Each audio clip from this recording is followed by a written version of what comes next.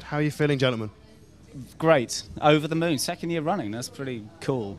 I feel like having a deja vu right now. You cunt. Yeah, you. Fuck you. But yeah, And it was amazing. You know, we had a great time. Like the crowds. The one thing about playing those kind of huge gigs, who do you think you are? the crowds are just like insane because like we're still like just coming towards the end of touring that album, so we're just kind of having a little chill time.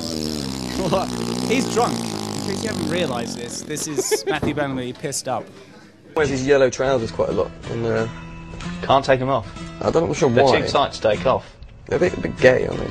The little thing in everyday life that annoys you the most. Negativity. A little thing in everyday life that's annoying. Positivity.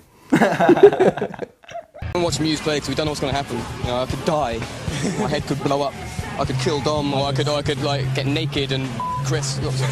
Who knows? Anything could happen. Just come and watch. You never know.